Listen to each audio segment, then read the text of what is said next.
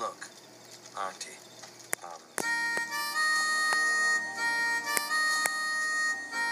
just thought I might help set the mood, you know, for your big heart-to-heart chat.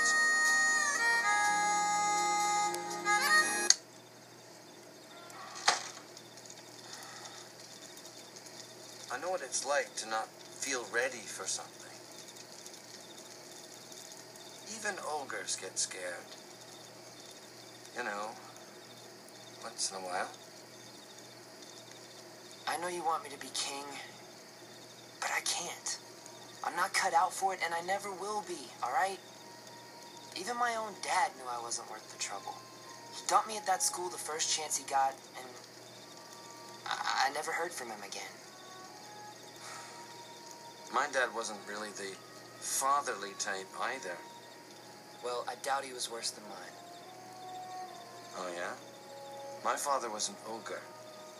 He tried to eat me. Now, I guess I should have seen it coming. He used to give me a bath in barbecue sauce and put me to bed with an apple in my mouth. Okay, I guess that's pretty bad. You know, it may be hard to believe, what with my obvious charm and good looks, but people used to think I was a monster. And for a long time, I believed them.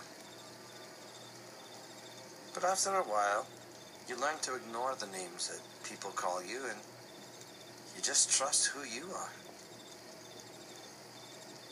You know, you're okay, Shriek.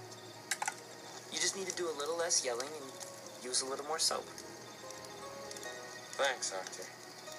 The soap's because you stink. Really bad. Yeah.